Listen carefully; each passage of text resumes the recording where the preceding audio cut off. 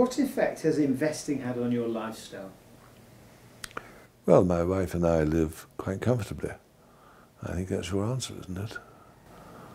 About your health? Beg your pardon? About your health? Well, it's true that I am grossly fat, but that's through the fact that I drink a lot and I have a very sedentary life. I don't think that's a lot to do with investment. I just don't like physical exercise.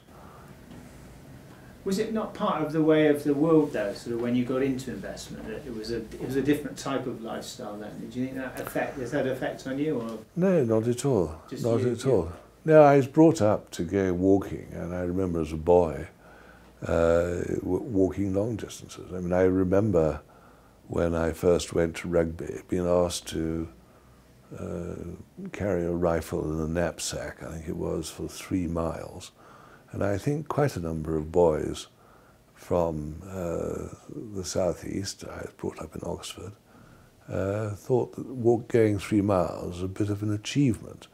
But the fact is I had done that by the age of 11, and I'd gone 15 miles in a day. So walking long distances was no problem to me at all. Okay. How do you spend your time? We have told that outside trading, you're a jovial and pleasant individual. What are your pastimes when you're not here? And I enjoy the company of friends and having a few drinks with them. I enjoy that enormously. What did you say? Jovial?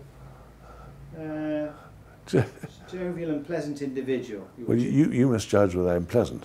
Well, I'd say you're fairly jovial and quite pleasant. Well, thank you for that. So you're just, yeah, okay, that's, well, this is the last question basically. Any parting thoughts or wisdom, or any parting thoughts or words of wisdom for the viewers, you know, if you had a... Well, I would say this to people who are contemplating having a go at spread betting, which I certainly recommend one should have a go at for all sorts of reasons, is start very small. And as you succeed, play up for a bit more.